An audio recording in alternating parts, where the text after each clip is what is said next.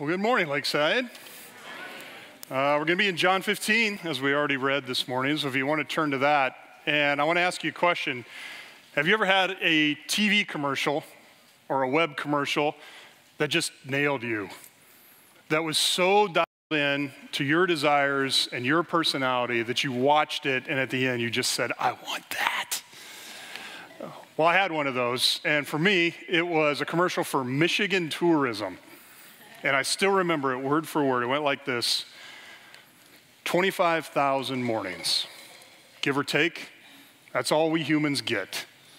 We spend them on the treadmill, we spend them in traffic. But if we get lucky, if we get really lucky, we spend a few of them in a place that reminds us how magical a morning can be. Make sure you spend a few of those in pure Michigan. And I saw that commercial and they had me hooked. I haven't quit thinking about that in probably 10 years since I saw it, because this commercial, it had it all. It spoke to how much I love to travel, but what made it even stickier than that is that commercial spoke to my desire to have a life that matters. I wanted to think about every morning and think, there goes 25,000. Did I do something with that? Now, you might think, well, that makes me sound really reflective and really motivated. But what it really means is I have chronic FOMO. FOMO is fear of missing out.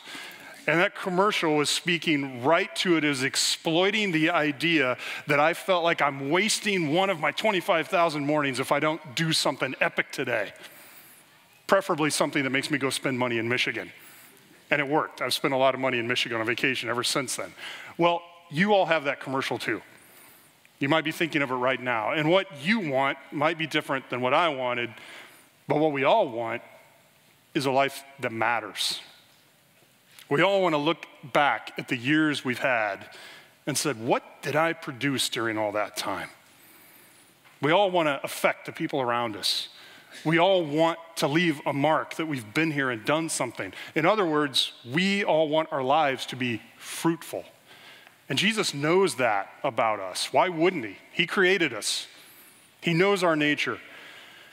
And in today's passage in John 15, Jesus is speaking directly to the secret to making sure the 25,000 mornings, give or take, that we all get are fruitful ones. Let's pray for guidance as we turn to the Lord today to look at what he's teaching us. Dear Lord, thank you for this passage that is just crystal clear about where our strength comes from. Help turn our hearts to you this morning. Quiet our minds that we will hear these words Jesus shared with the apostles as he's speaking them directly to us. In Jesus' name we pray, amen. Well, to start, let's reset this context of where we're at in our series. John 14 through 17 is what's known as the farewell discourse. This is Jesus in the upper room talking to his disciples. This is where they have the Last Supper, and this is where he's giving them final teaching and encouragement. This is Thursday of Holy Week. This is the day before Good Friday. And what we're reading here in this the farewell discourse, this is like Jesus' last locker room speech to his disciples. He is about to walk out of the upper room into a spring night in Jerusalem and begin to fulfill what God promised all the way back in Genesis when he said, I will send a Savior to you. Jesus is 12 hours away from being on the cross as we read this passage. So what does he choose to say to his disciples here before he goes out and faces God's wrath on our behalf?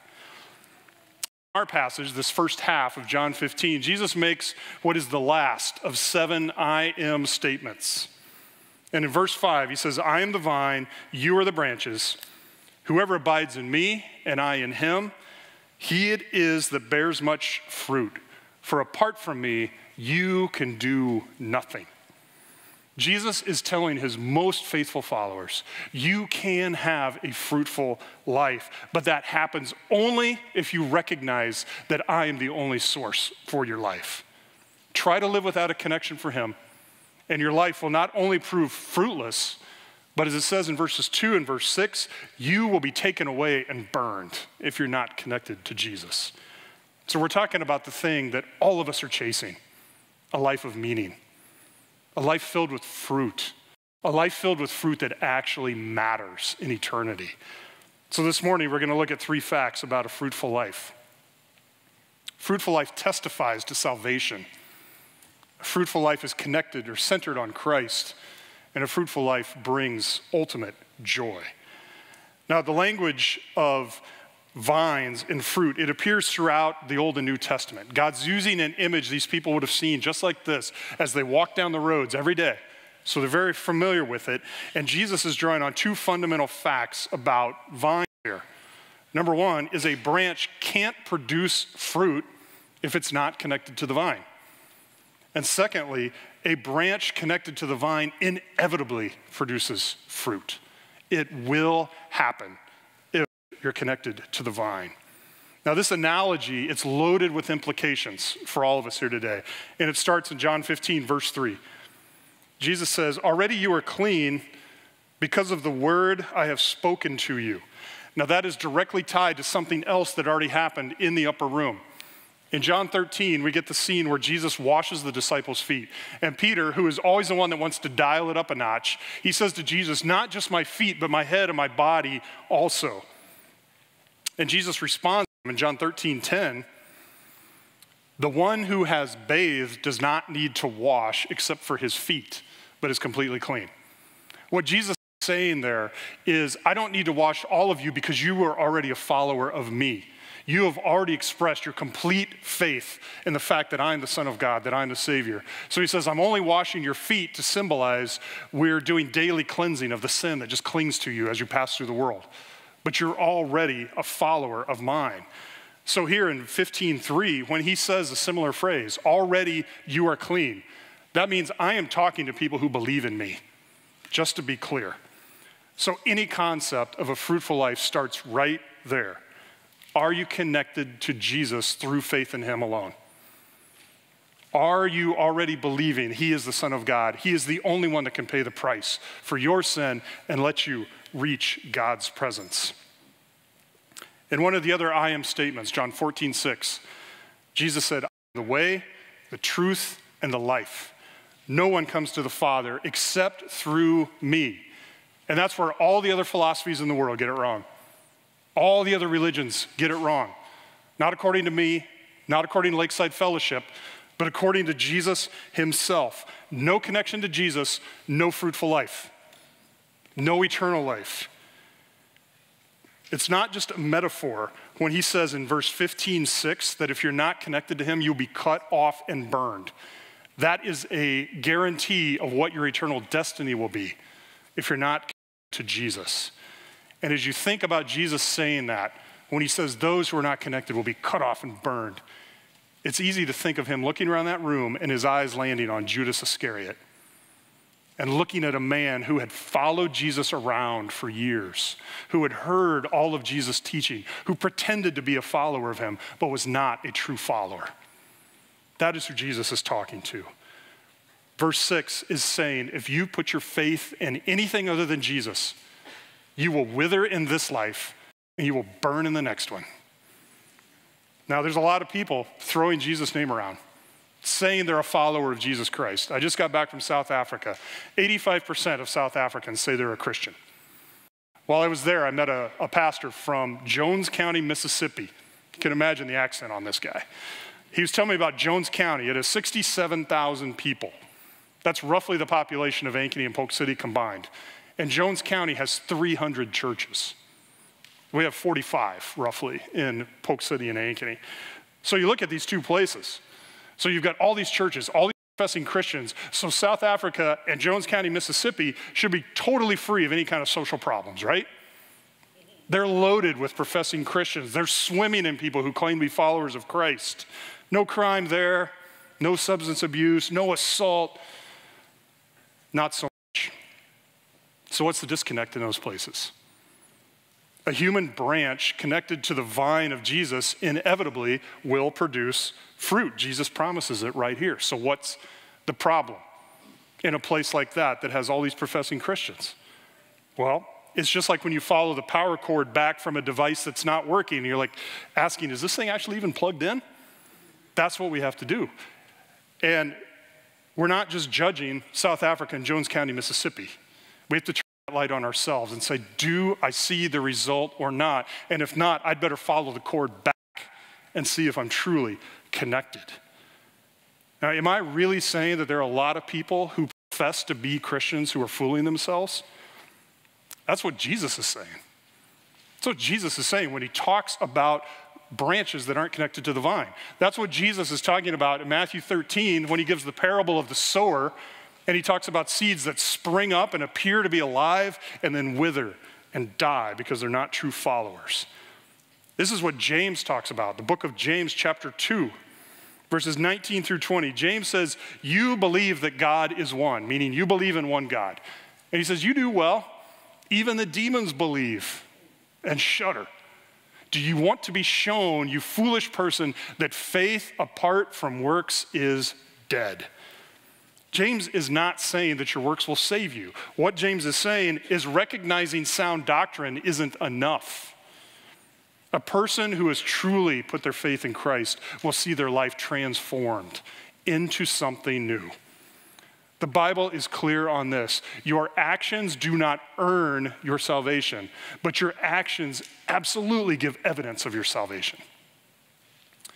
Now, this is a heavy one to let sink in. If there's no fruit in my life, then I'd better be very concerned about whether I'm a true follower of Jesus Christ or not. And that means we better define, what is this fruit? What are we talking about? What are we looking for in a life? And fortunately, Scripture gives us a very clear list, helpfully labeled the fruit of the Spirit. Galatians chapter 5, verses 22 through 23. The Apostle Paul writing here, he says, this is the fruit we're looking for in a life filled with the Spirit. You probably know these well. You may have a piece of artwork in your home with this list on it. Love, joy, peace, patience, kindness, goodness, faithfulness, gentleness, self-control. Against such things there is no law.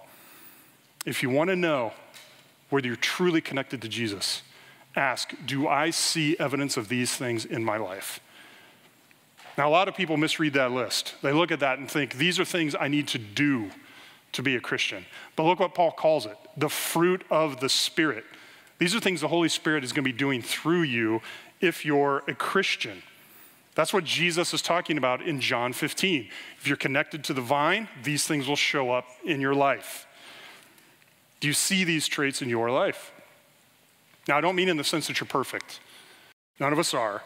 We still live in the flesh. We're still living on this side of heaven. But what you should be asking is, do these traits characterize my life? Is that mostly typical of me? Or is your life more characterized by another list right before that? Galatians 5, 19 through 21. Paul, look how he sets this up. He just called that list the fruit of the Spirit. Here he says the works of the flesh, the works, meaning when your flesh does its thing, this is what comes out. Contrast that with the fruit of the Spirit. And as you skim that list, don't just look at the really nasty ones and say, oh, I don't have that problem. Not a lot of sorcery going on in my household these days. I'm good. Instead, let your eyes land on works of the flesh like strife and jealousy, envy, rivalry, and dissension. These are the things that creep into lives that aren't transformed. And I'm not saying this is a list you use to judge other people. I'm not doing that. I'm saying we use these two lists to look at the pattern of our own life to give us evidence of whether the Spirit is actually at work in us because we're connected to Jesus. And we use this list, if we look at someone else's life, not to judge them, but to go to them in love, say, this person needs the gospel. They're saying the right things, but I don't see it in their life. I need to keep telling them about saving faith in Jesus Christ. It is disheartening how many Christians are just angry right now. It's discouraging how many Christians are selfish, how easily discouraged they're getting. Things don't go their way.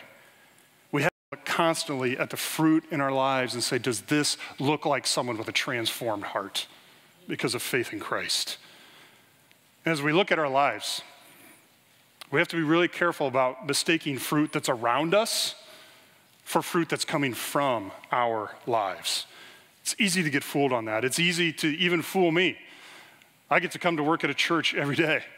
I am surrounded by godly people doing great things for God, but I have to look and say, is that just coming from everybody else's life or is it coming from mine? Am I seeing that produce in my life? Several years ago, my family went to a farm just outside of Ankeny to get pumpkins with the kids. We pull in and we realize their pumpkin patch looks like this. It's actually a mowed field that somebody's driven around in a truck and just set a bunch of pumpkins out, which is like the most Ankeny thing ever, by the way, except for the fact that we have a Starbucks in the parking lot of another Starbucks over at Target. So you look at this, and there's fruit all over that field, but none of it grew there. None of it came from that field. If you go to a real pumpkin patch, they're pretty unruly and messy, aren't they? But if I go to a real pumpkin patch and I pick up that fruit, I can see there is the branch. I can follow it back and say, there's the vine. That's where it grew. There's evidence that it came from that. Is your life producing the fruit of the Spirit? Or are you just standing in a field of other people producing fruit? If you're at Lakeside, praise the Lord for what's happening here. But don't be fooled in thinking what others are doing is necessarily what you're doing. Is anybody getting nervous yet?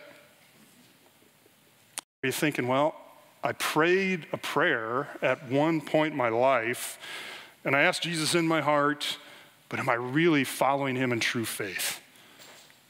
I do okay, but it's not like I'm some kind of super Christian. Well, first, I'm not going to apologize for making you ask yourself this. It's critical for every professing follower of Jesus to confirm that their life backs up what their mouth is saying. James 1, back in the book of James 1, 22 through 24, James says, but be doers of the word, not hearers only, deceiving yourselves. Because if anyone is a hearer of the word and does not a doer, he's like a man looking at his own face in a mirror. He looks at himself, he goes away, and he immediately forgets what kind of man he was. We have to evaluate our actions to make sure they're consistent with what a Christian's life should be. And it's normal for a Christian to ask themselves this question. I don't know a true Christian who hasn't at some point in their life said, let me just evaluate, am I a true follower of Christ based on what I see in my life? I also want to encourage you, keep it simple. When you do a check on the truth of your salvation testimony, ask yourself the basics.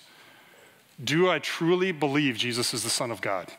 Do I truly believe I cannot get to heaven and be in the presence of God unless I trust in what Jesus did on the cross? And then ask yourself, do I feel a need to read the Bible? Do I feel the need to pray? I want to be around other Christians. Those are all indications of a transformed heart. Those are all indications of a branch connected to the vine. Next, a fruitful life centers on Christ. John 15, Jesus is describing this connection as abiding. You're going to see that word 10 times in this passage. And anytime we see a word that often, we need to unpack it and make sure we understand what it means. The original Greek word behind abiding is meno, M-E-N-O. And we read the English Standard Version here, but other translations often translate that as remain rather than abide. And I think that might be a better way to put it. So every time you see the word abide, think remain. And elsewhere in the New Testament, this word remain, has a really physical aspect to it.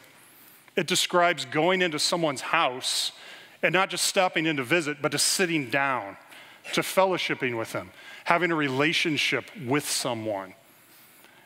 In Mark chapter 14, verse 34, we see another sense of this word.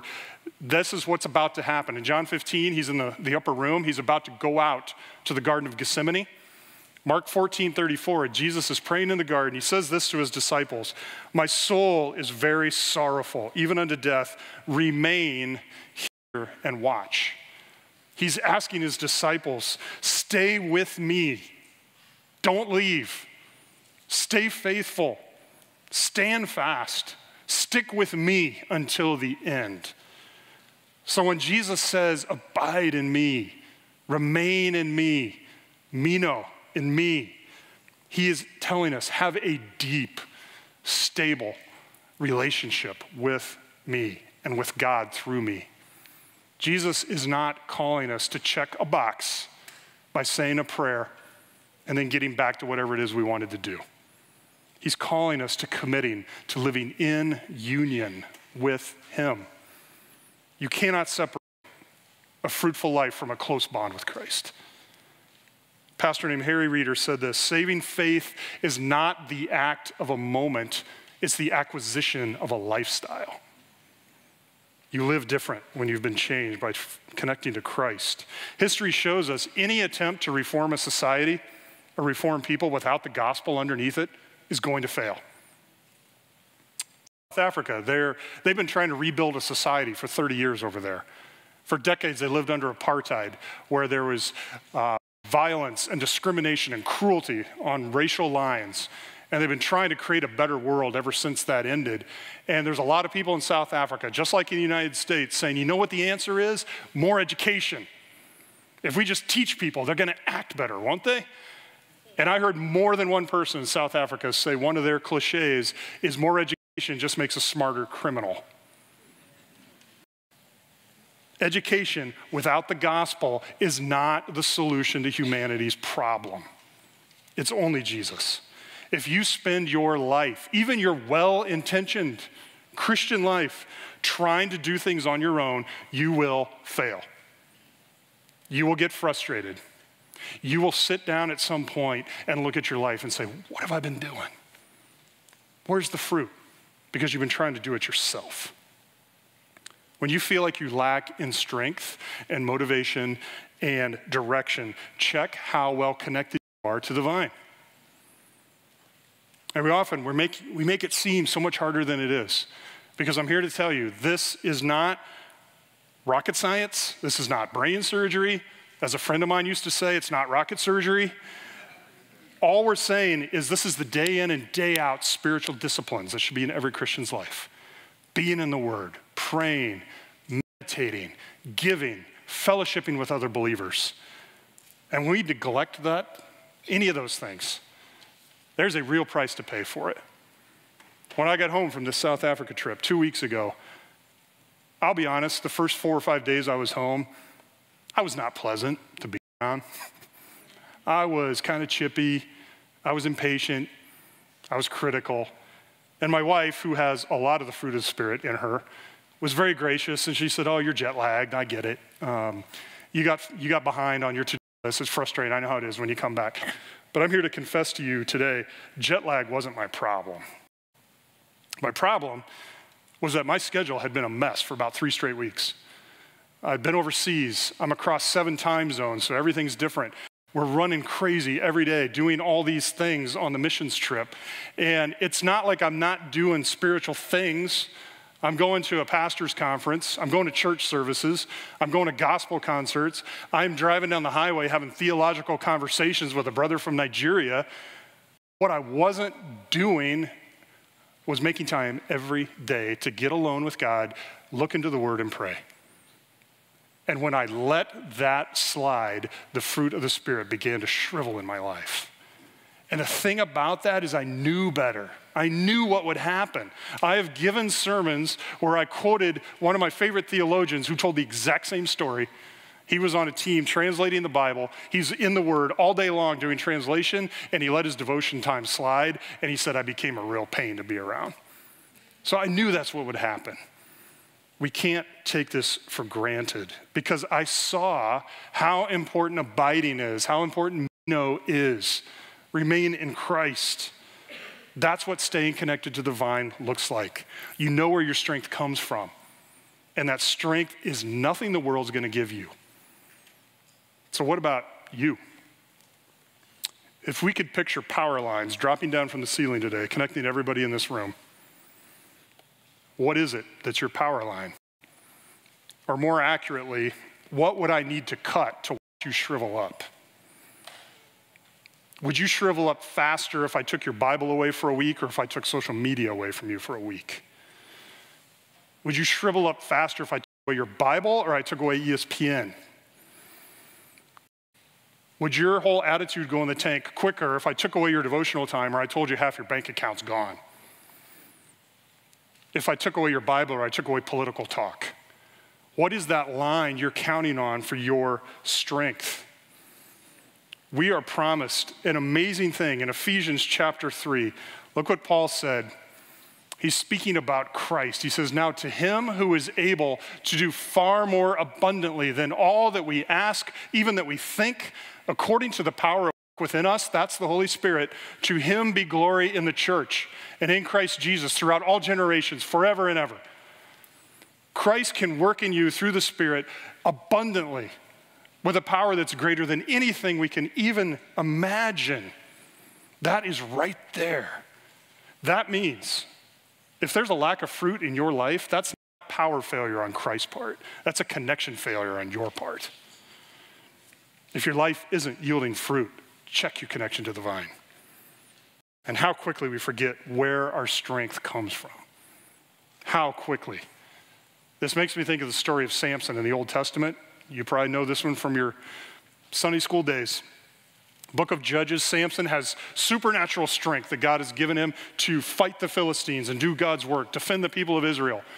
And Samson is killing it out there until he gets a girlfriend named Delilah. And Delilah is in cahoots with the Philistines. And the Philistines go to Delilah and it's like, hey, figure out the secret to his strength so we can take it away from him. So Delilah goes to Samson. She's like, Samson, baby, where's this coming from? Where's the secret of your strength? And you know the story. He makes something up. He's like, if you tie me up with 7 fresh bowstrings, I'll be as weak as any man. So the minute he falls asleep, she goes to the Philistines. She's like, bring him in. They wrap him up in bowstrings. He wakes up. What's he do? Pops him loose. He's back.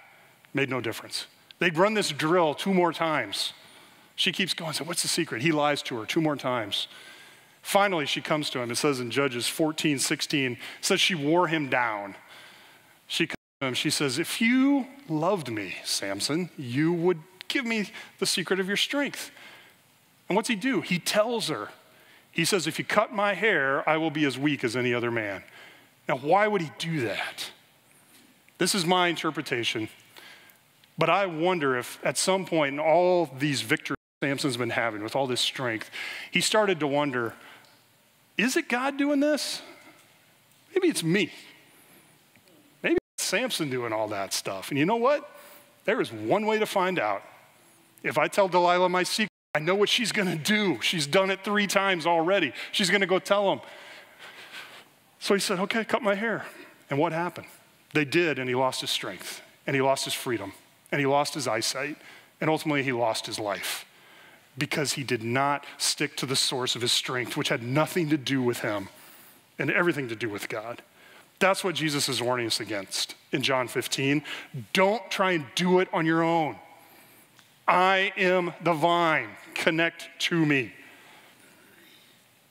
Finally, a fruitful life brings ultimate joy. And it's good that we're turning to this because at this point, all this abiding and remaining in Christ, it might start sounding like a lot of work. It might start sounding like drudgery that you do because you have to. But Jesus concludes this passage with a powerful positive message because the promise he gives us in 15:11, he says, I have spoken these things to you so that my joy may be in you and your joy may be complete. One of the things that flows from our connection with Jesus is joy, ultimate joy. Abiding in Christ means you're connected to God. It means you are doing what you were meant to do from the very beginning. We were created to be in fellowship with God, and our sin severed that. When we put our faith in Christ and we connect to him and we stay connected to him through prayer and Bible study and the other disciplines, we are exactly what we were created to be. We are a human being who is connecting to a holy God, and there's no greater joy than a human being can find. What does joy from a human standpoint look like? Getting everything you want? Having a comfortable life? Avoiding discomfort? What's joy for a Christian? Being connected to Christ and fellowshipping with God. If you listen to any Bible teacher, you're going to hear them say the Bible is not just a series of disconnected stories. It is one giant storyline. And there's no better proof of that than right here in John 15. When Jesus walks out the door of the upper room, he is going to complete the mission that God gave him back in Genesis.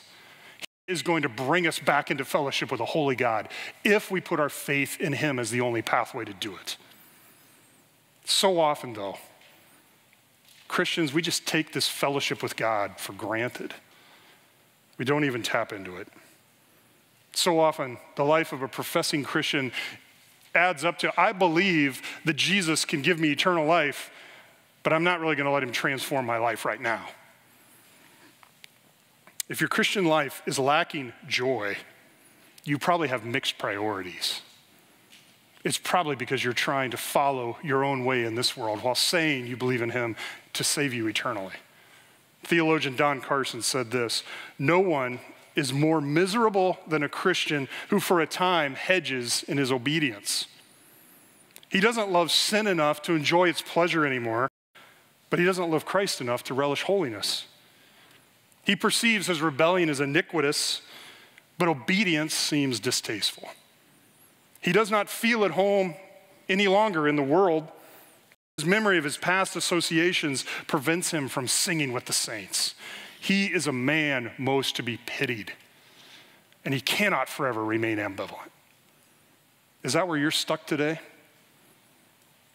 Are you a Christian who isn't quite ready to turn your whole life over to Christ's commands because sin still seems like a pretty good time? Then once more, the answer is abide in Christ.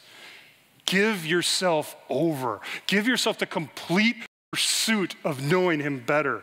Joy is what awaits a truly sold out Christian. Joy so full, he says, that it pushes out everything else. You will have so much joy that it pushes out the bitterness. It pushes out the shame. It pushes out the works of the flesh because you're full of the joy of Christ. And that joy that fills your life, this is a great place to end it, because abiding in Christ, it's not something you shoehorn in whenever your schedule allows it. It has to be the thing. To abide in him, to find joy in him, you are going to have to create margin in your life to make that happen. I used to go to New York City a lot for work, which was awesome. I got to cross all kinds of bucket list things off my to-do list. And one time, I wanted to go see the American Museum of Natural History. This is world class. This is a museum Teddy Roosevelt founded. This is a museum where Ben Stiller works in Night at the Museum. And I figured out if I catch a 6 a.m. flight from Des Moines to New York, I can race up there and I can spend 2 hours at the museum before I have to be at a work meeting. So that's what I did. Flight was on time. I race up there on the subway. I go into the museum to the coat room, chuck my luggage in there to check it, walk out in the lobby like, here I am. I'm going to do the Museum of Natural History. The problem is that this is the largest natural history museum in the world. It has 40 galleries, 25 buildings, covers 4 city blocks. I got 2 hours and I'm going to do this thing. So here I go. I'm racing through. I'm like, hey, there's 2 dinosaur skeletons fighting. Hey, there's a giant blue whale. Hey, there's the Easter Island head thing. Like, time's up, got to move on. And I raced through it and I got to my meeting on time and I sit down. Somebody says, did you do anything cool while you're in New York? I'm like, yeah, I did the American Museum of Natural History. Like, did I? I checked it off the box. But I didn't have time to really see it. I didn't have time to understand it, time to savor it. And that's what Jesus is warning us against, is that mentality in John 15. To have a fruitful life, we must abide in him. That starts with admitting that you're a sinner who can find eternal life and fellowship with God only by trusting in Christ's work on the cross. And then the fruitful life looks like a lifetime of abiding daily with Jesus. Slow down. Slow down in your daily Bible reading if you have to. I'm giving you permission, okay? Just between you and me. If you fall off the pace on your annual Bible reading plan because you need to sit in one passage for 3 days, do it. See what God is going to show you. Quiet your mind long enough to have a conversation with God in prayer. This passage is a great place to end. Psalm 130, verses 5 through 6. I wait for the Lord. My soul waits. and in his word I hope. My soul waits for the Lord, more than watchmen for the morning, more than watchmen for the morning. What a great place to land on a discussion about how do you make your 25,000 mornings count. It's not about the mornings, it's about who's in them. And the thing about this verse, which is such a great place to end, this was nowhere on my radar 48 hours ago. I came across this verse because in the middle of a crazy week last week, I made time and I sat down on Friday morning and I opened the word and said, Lord, show me what you want me to see. And he showed me this passage. This is exactly what we're talking about. God wants us to know him. He wants us to have a relationship with him, and that happens through Jesus Christ. We just have to be willing to follow Christ truly and to make time in our lives to connect to the vine and make it a priority to stay connected to him. Let's pray. Lord, you have made a path back to yourself through Christ. We cut ourselves off from you with our sin, yet you promised in Genesis you would send a Savior, and then Jesus came and did it. He lived the perfect life. He died in our place, and all we have to do is trust that he paid our sin debt, and we can be in your presence.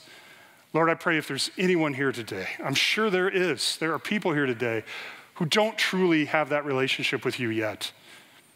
Maybe they haven't ever thought about it. Maybe they said a few words somewhere in their past, but they look at their life and say, there's no evidence that I'm truly following him. There's no fruit. Lord, I pray, work on those people today. We want to share the gospel with them. We want to welcome them into fellowship with you through trusting Christ. And I pray for the believers here today, those who feel it come and go, as we all do, as we get busy and we get distracted. Lord, I pray, convict all of us to make connecting with you a priority. Show us every day we need your strength, that we can't do it without you. And Lord, make our joy full. You promise you will. Help us to connect to you and find that joy this week. In Jesus' name we pray. Amen.